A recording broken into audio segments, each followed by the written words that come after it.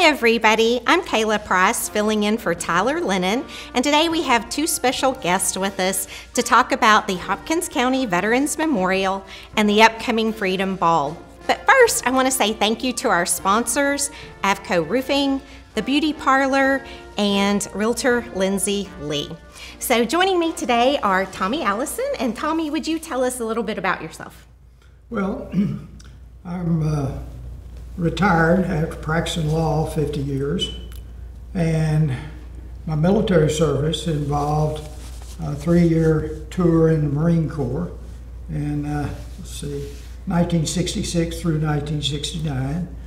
I spent 13 months in Vietnam, 1968 and 1969, and while I was in there, I served as a prosecutor and defense counsel, but also when you're in the Marine Corps, you're an infantry officer first. So when I got to Vietnam, they had run short of infantry officers after the Battle of Hue, and they sent 3 of us out with rifle companies, and we operated below the demilitarized zone against the 320th North Vietnamese Division, and I served as executive officer and commanding officer of India Company, 3rd Battalion, 3rd Marine Regiment, 3rd Marine Division, which is about a 250 Marine rifle company. And I stayed out there 3 months, and then they ran short of lawyers, so they brought me back in, thankfully. And anyway, I finished out my tour there in Quang Tri Combat Base and came back to Sulphur Springs at the end of August of 1969. Excellent. Well, thank you so much for being here today. And Danny, Danny Davis, if you would tell us a little bit about yourself also, please. Yes, ma'am. Well, I'm not originally from Sulphur Springs.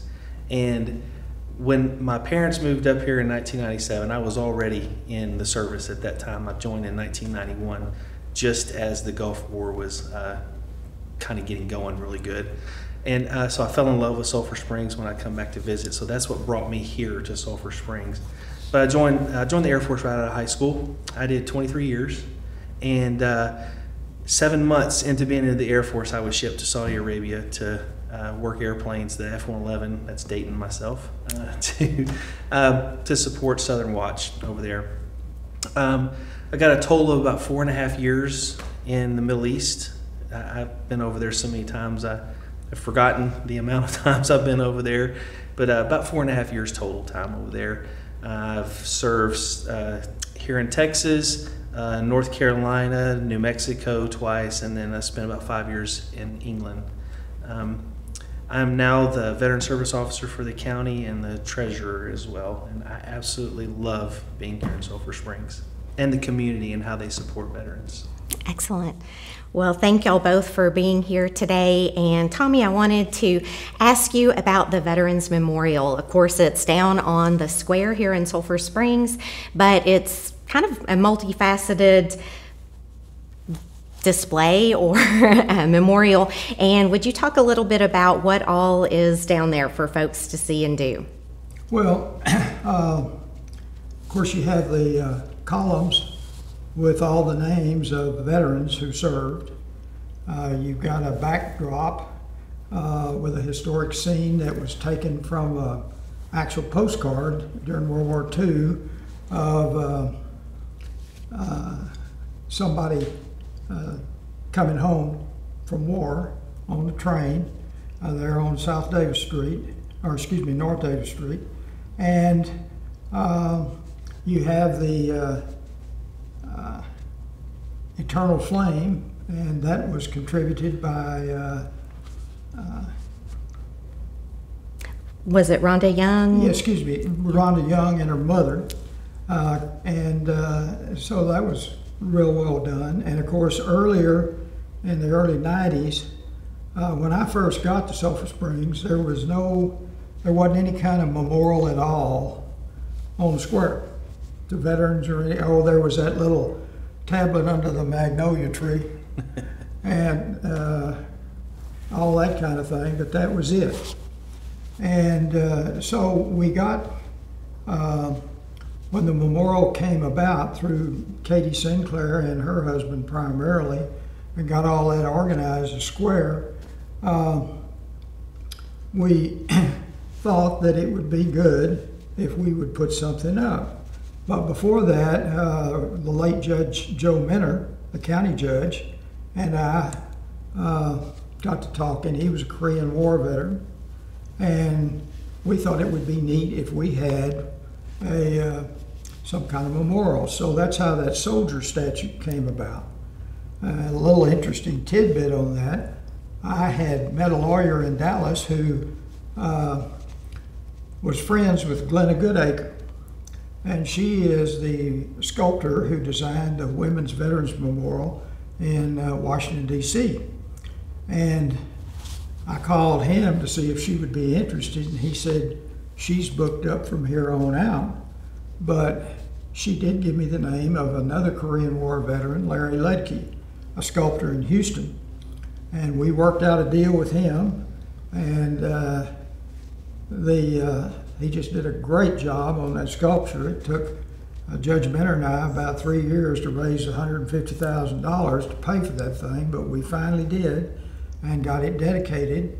And then after that came our Veterans Memorial. And when you put all of that together, along with all the landscaping and sidewalks and everything that the city has done, it just really works out well, I think, not only for people to come and visit and see the memorial and that type of thing, but also a great place for a forum for different events and things like they've been having downtown lately. Every weekend, right? Yes. Yes. Well, the veteran that you mentioned with the rifle, that is such a lovely photo with the courthouse in the background. Mm-hmm. You often see it on postcards and in photos, so it makes for a lovely setting. Well, it's interesting about Larry Ludke. His patron was Ross Perot. Oh. And he did a lot of sculptures for the CIA in Washington, D.C. to honor some of their service people. And if you go to Austin, on the side next to the University of Texas, behind the Capitol, you will see 5 or 6 little kids, sculptures, playing out on the Capitol grounds. He did those. Mm-hmm. But this particular soldier statue is the only active or soldier that's in action, so to speak, as opposed to a bust or something like that. Well, that's nice. Good history. Good draw for our downtown. So who is eligible to have their name added as a veteran to the walls that are associated with the memorial? Anybody, first of all, you've got to have a DD 214. And second of all, you've got to have an honorable discharge or anything other than a dishonorable discharge. There's a $100 fee. You fill out an application form that you can get from any member of the Veterans Memorial Committee. Pam Elliott still has some, Danny May. And anyway, to be eligible, you have to be a service person. You don't necessarily have to have served in a war or anything like that, as long as you're a resident of Hopkins County. Now, if you passed away here in Hopkins County, your relatives can put your name with that documentation on the wall or on the wall as well. And of course, ever so often, I think we've got some engraving coming up this summer. We'll try to engrave 200 to 500 names of people who have signed up since then or who we discovered that can be are eligible. And just to give you some background real quick, Richard Carpenter was a member of our committee, and he personally went to every small cemetery in Hopkins County to discover if there were any veterans' graves there so that they could be placed on the memorial. I mean, he really, and there's a bunch of them, and he worked really, really hard on that to make that a success. That's wonderful. So how many names are already engraved down there? I think that there's about 11,000, does that sound right? Okay. I think there's We'll go with that. Okay, I think there's that many. Excellent. And still room for more. Oh, yeah, there's a lot of room. There's lots of room for those. And there's also some projects in the winds to put, I think they've already done this. They've put the names of those veterans who were killed in action on the ends of the panels. Okay. So you can see those and that type of thing. Excellent. Okay, so along with that, obviously with the eternal flame and the water wall, there's a computer where folks can look to see where their name is listed or their loved one's name is listed. There's obviously maintenance that goes along with that. What are some of the annual things you'll have to do to upkeep the memorial and keep it looking good? Well, about every 5 years, we have to repaint the woodwork over that computer kiosk area. Gazebo. And sometimes we have to replace some boards and that type of thing. As far as annual maintenance is concerned, we're constantly having to add names, which is one thing, but we use a sculptor engraver out of New Mexico who comes and engraves those names once a year. And so that's a pretty good little expense right there, several $1,000s that we have to work in to keep this. The whole idea is to make this not just like a cemetery memorial. This is a living memorial. We're adding names to it as people qualify and that type of thing. And it does seem to have an out of city and county draw. It seems like every time I'm down on the square, there are folks from out of town that are there looking up a family member's name or just viewing it. I mean, it seems to actually have a lot of visitors that come to town just to see it. Do you have any clue on how many folks usually come each year? Or? No, unfortunately I don't. I'm like you, I know a lot of them come, but in all fairness, a lot of them come to see the courthouse. True. I mean, they're just amazed that, that's there, and it's and instead of being in the center of the square, it's on the corner, which is unique, and all that type of thing. So that's a big draw. All of that, when you put the two together, that people really enjoy it. And of course, if they're down there and they ask for help, our local citizens are nice enough to help them out and whatever we can do. So I know y'all have had to replace the computer down there, I think, once. Is that something that comes about pretty regularly? And then, like you said, the engraving of the names. But other than that, it seems like with the granite, everything was kind of built to last and be there. Now, one other project that we're working on is, unfortunately, during some power washing, they hit the wall and knocked off some of the paint on the names. And so we've been working on a project to put that back. And as you can imagine, that would be a very tedious operation because unfortunately we don't have the original stencils that they used to paint the names in the engraved areas. So we've still got that to do, and the city has really been great. I can't thank Mark Maxwell enough for the support that he and the city council and everyone has given the memorial, as well as Commissioner's Court. And they are in the process, the city just is in the process of replacing lights that got damaged down below or that shine up on our flags, and that was $5,000 or $6,000. So we're constantly in a fundraising mode and that type of thing, and it's just something, if it's worthwhile doing, you've got to keep it up. Sure. And I'll give you a real brief example. Norfolk, Virginia, they put up a World War II memorial, and really great right there. Let it go for about 20 years, and finally they decided, well, we need to do something about this. It cost them $1.5 million to get it brought back up to speed. And we don't want to get into that situation. And it wouldn't be fair to everybody who's worked on that, everybody who's served, to just let it go downhill. True. And we're not going to. Excellent.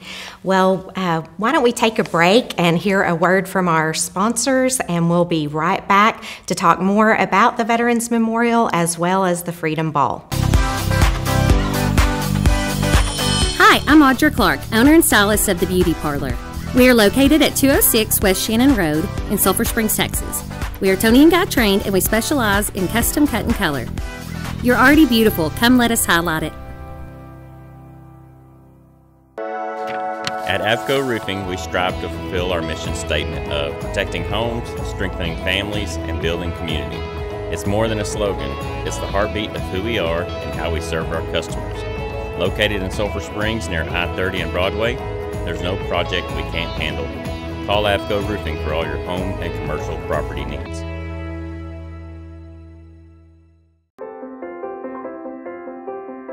Hi, I'm Lindsay Lee, realtor at Caldwell Banker Watson Company in Sulphur Springs. Born and raised in Hopkins County, I am the small town realtor you are looking for to help buy or sell your home. I specialize in farm and ranch, residential, and lake properties. Contact me today and let me do the work for you. Get your key with Lindsay Lee. We are back with Tommy Allison and Danny Davis talking about the Hopkins County Veterans Memorial and the upcoming Freedom Ball. So Danny, if you would tell us a little bit about the history of the Freedom Ball and what its purpose is. Okay, well, in 2017, Mandy Kennedy, she gave me a call, and she's, I think I'd been the Veteran Service Officer about a year or two. So she called me and she wanted to put on a job fair out at Cedar Canyon. And I said, a job fair? I said, hey, I don't know how to do a job fair. And she's like, well, what do you know how to do? And I said, well, my background, the last 11 years as a first sergeant, so project management, HR type stuff, but I can do some project management stuff. So she's like, well, anything else? And I said, yeah, I did a lot of ceremonies and a lot of award ceremonies and balls and just big events and that kind of stuff. And I jokingly said, why don't we just put on a ball like we did in the Air Force? And she took it serious. And I was like, really? And she's like, yeah, let's try it. So it was just her and I kind of talking a little bit about it. So it took several months. And our first one, I mean, it was wild. But we ended up having it out at Cedar Canyon and had to get an overflow tent out there. The first year, it completely outgrew itself. I was in the overflow tent. Yes. It was nice. So we knew right there that we kind of had something, but we partnered. We weren't a 501c3, so in order for us to be a 501c3, we partnered with the Veterans Memorial. And the first year, what we raised funds for was the Veterans Memorial. Back Robert Carpenter, we were talking about earlier, he had done so much research, and we're talking War of 1812 and Civil War veterans that had no sponsorship, that Robert Carpenter had done all this research on, and others, and we wanted to get their names on the wall. So that year we raised, I want to say it was almost $60,000 just to put those names on the wall. And then that became the next 2 years why we would do the event, was to honor veterans and to raise funds to put that on the wall. Well, at the first event is what sold it for me. Is it was about halfway through the event, and I was walking through to do something, and I had a veteran that I didn't know, young guy, stop me, and he said, this is the first time since I've left the military that I have felt appreciated for my service. And when he said that to me, immediately I thought to myself, this has got to be an annual event. So that's what we've done. We've turned it into the annual event, and we raise money for the maintenance and the upkeep of the memorial. Unfortunately, there's been a lot of vandalism out there, so we raise money to help replace things. We are having all new lighting put up out there. We also did the KIA names on the wall. We installed a camera because there was a dead zone area back there where you couldn't see anything as you walk through that corridor where the lace bark elms are. So we put a camera to where you can see down through there any vandalism. And then we updated the kiosk system. And now we're expanding into buying a van for handicap accessible to be able to transport elderly veterans or veterans that are disabled and their surviving spouses to just local areas, local stuff. And when I say local, I mean Hopkins County veterans. And if they need to go to the VA, Dallas, Bonham, Greenville, we'll be able to take them there as well. But surviving spouses too, that a lot of people forget about. When they lose their husband, obviously, you know, they still need help. So we're going to help them, take them to the store, prescription, hospital appointments, and all that. Because there's a lot of veterans in this town that their children have moved off, and they don't have support. They don't have anyone. So we're raising money for that. And then we also, this will be the first year that we're doing scholarships. So we're giving 7 scholarships this year, and that's just something else that we've added to it. So we're super excited about it. Will the scholarships be for veterans' children or for veterans? Or So it's twofold to the scholarship, which I'm pretty excited about. So when a veteran gets out of the military, sometimes they have technical training on a system that the military uses, but they don't have technical training on a system that, like a Linksys system, that the civilian world uses. So when you get out, the military will pay for not the military, but the VA will pay for one certification in some area, and some certifications they won't pay for. So what we're trying to do is raise funds. When a veteran comes to town looking for a job, and the company tells them, well, you've got to have this certification, well, they can come to us, and we can pay or match or help get them that certification.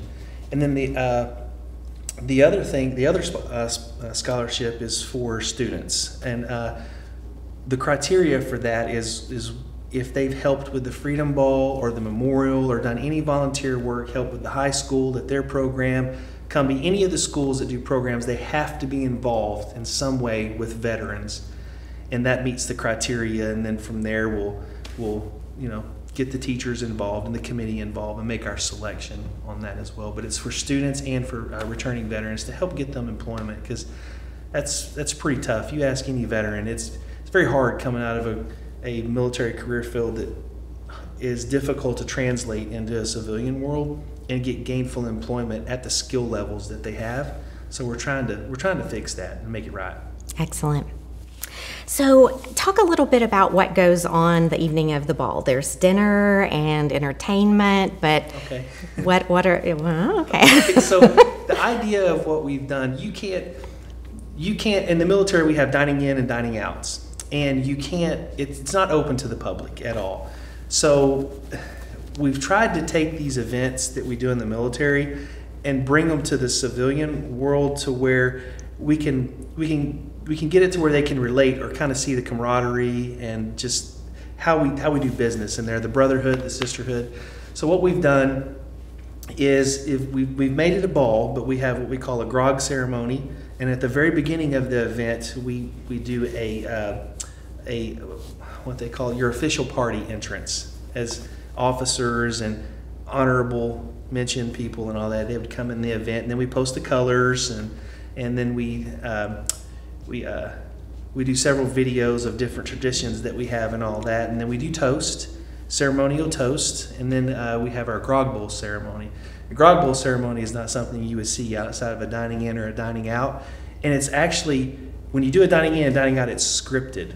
So you work for several months with military members, and you run through this skit, and you all role play in this. We can't go that far with it, because I don't know how many people could quit their job and for 6 months and do this role play event thing. So we just we read a skit and pour into the grog bowl, and then we have infractions if throughout the night, if a lady stands up from the table and the gentlemen at the table do not stand up, that's an infraction. And if it's reported, they have to come forward, and it's reported to us, and then they're punished, and they're punished by drinking from the grog bowl.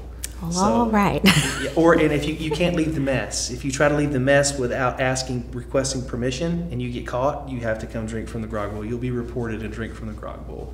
Or if you improper toast, just different things like that. But at the same time, we kind of make it up as we go. Fun. So it's educational for non-military folks to learn some of the traditions. You'll see, and of course you're going to be there, but you'll see that a lot of people, they get an inside look on the camaraderie and the brother and sisterhood that we have across all branches. I know we give each other a hard time, but we have each other's back. And I mean, we all speak the same language. And it's just something neat to see. It's different that, you have to be a veteran to know it or to experience it. And it's it's very unique to what we do. I like to think that we started this and no one else is doing it, but we're probably not the first. They're probably going to watch this video and steal your idea if they're not already doing it. So I'm excited to see all that. So there's dinner, there's ceremonies, and there's a band? Yes, we have a live band, and it's Soulful Sounds, and it's Calvin Hickerson, and he's got a huge jazz band. They play, and then he DJs later on in the evening. And we also have a guest speaker, and that is Donald Washington. And I don't know if you know Donald Washington. His brothers were Harry and Barry Washington. And Donald went on to West Point, and I think he flew for the Army. Army does have airplanes, by the way. I didn't know that, but no, I did. They shouldn't. I'm just kidding. But then he went on. I think he was the assistant, or was the DA for Louisiana. Maybe I could be wrong on that. I know he did something big in Louisiana, and then he became the head of the U.S. Marshal Services for the United States, appointed by Donald Trump. So I mean, he's pretty fascinating individual, and we're excited about it. Everything that I heard about him. Is he's just phenomenal. So excellent. Can't wait to see him speak. So if anybody's watching and wants to get a ticket, how do they go about getting tickets for the event? You would go about getting tickets from myself or from Tully Insurance, but we are almost completely out of tickets. Oh, right wow. now. So I think with the push and everything and everybody, we are maxed out. We try to do about 500 people, and that makes it pretty tight, and we are right there at that number right now. So unfortunately, so if they call today, they might be able to squeeze in? Maybe. But we're still accepting donations. Sure. Yeah. So tickets are $125, and Tickets are $125. and then donations any amount. You know, of course, because next year, early on, we sponsor 200 veterans. I say 200 veterans, 100 veterans and a guest. So we give away 200 tickets to a veteran and a guest for the evening. So, and next year, May 20th, I think, is the Freedom Ball next year. Okay. So, yeah, just reach out early. I think we're going to offer up the opportunity to buy tickets for next year at the ball itself. Okay. So, and this is a formal event, so folks would get dressed in their best. Semi-formal. I tell everyone, not everybody has formal or semi-formal attire, but tell everybody just Sunday best. You know, we have some people show up in a sports coat, jeans, boots, tie, and then we have people show up in a tux. I'll be in my mess dress, so yeah. Do a lot of folks wear their military? There's a few of them, yeah. Your military coalition, your Marine Corps League, those guys, they have their dress with their organization. So the Marines will all be in red coats, and the coalition will all be in their white shirts, maybe black pants or khaki pants. So, but they'll be in some sort of uniform. Excellent. So let's give folks some information if they want to follow up. The Hopkins County Veterans Memorial website is hcvm.org. Is that correct? And on there they can find out more about sponsoring a veteran's name or donating. Is that true? Okay. And then what other information? There is, I think we were talking about, in addition to the kiosk, being able to look up the location of a veteran's name, there's also an app or a website for that? There's a link. A link, And I don't okay. know if it's on, that website or not, Okay. but there is a link that you can go to where you can search and find the name Okay. on your phone or on a computer. You don't have to use the kiosk there, so Is that link on the kiosk, you think, or? I don't think it's on the kiosk. Okay. Well, we'll find that out, and maybe we can drop it in this video or below, okay? So anything else on the Freedom Ball or Veterans Memorial that we need to share or cover? We just appreciate you doing this. Well, gosh, I appreciate you guys coming in. Thank you so much. Thank you for serving our country. And I think also, thank you for continuing to keep veterans relevant for our local community. As you mentioned, it's important on a personal level to the individuals and their families that served. So it takes folks doing the extra effort to keep that out there in everybody's mind. So thank you. I just want to mention too, like Tommy Allison, he's one of the originators, one of the began with this whole thing, and their organization and my organization, this is all volunteer work, and they started it, and I'm grateful for what they started because we were able to jump on the bandwagon with them, and just, I mean, it's going, we're doing better, and we've got a lot of things going on with it and all of that, but I mean, they were the visionaries, they saw it, and we're just proud of them. And Clayton McGraw, Pam Elliott, who else am I missing? Don Roundtree, Dina Lloyd. Art, what's Art's last name? Art Romanowski. Yes. Yep. I mean, they're just so proud of those guys and what they saw and what it means, because it means the world to me. When, you know, that was one of the deciding factors when I moved here too, was how military oriented and how much this community appreciated veterans, and every veteran that moves here says the same thing. I see them all. So. You know, first time I met you, it was at the July 4th concert, the Independence Day celebration, in your uniform, and I love that event because the seats down front are for veterans. There's lots of veterans there, and it's just a good night to celebrate the community and our veterans. So, You may not be aware of this, but when we were raising that $150,000 for that soldier statue, Bobby and Frankie Price gave us a car and gave us a truck, which we auctioned off to raise money for that. oh, I did not know that. Excellent. Well, they were veterans, so it meant a lot to them as well. Yeah. One more thing that I wanted to talk to y'all both about, you know, 30, 40, 50 years from now, we sure don't want to end up like Virginia's memorial. So donations are accepted, but are there some other ways that veterans or their families can help support the memorial, or just local citizens that want to say thank you to veterans?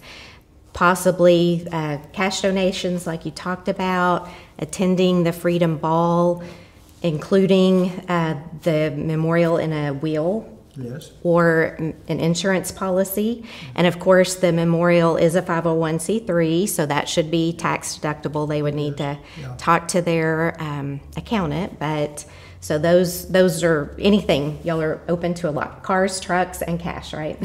Well, and something else too, you got to keep in mind that we have a committee, then we have an account, and it takes 2 names to write a check. All the safeguards are in place, so that money's going to be there for future needs of the memorial. Excellent. Yeah.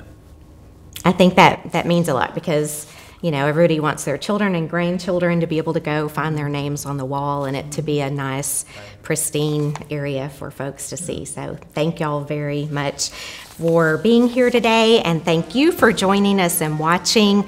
On behalf of Chad's Media and Front Porch News, we are glad you joined us. Next week, or soon, Tyler will be back with another great show, and thank you all again for being here.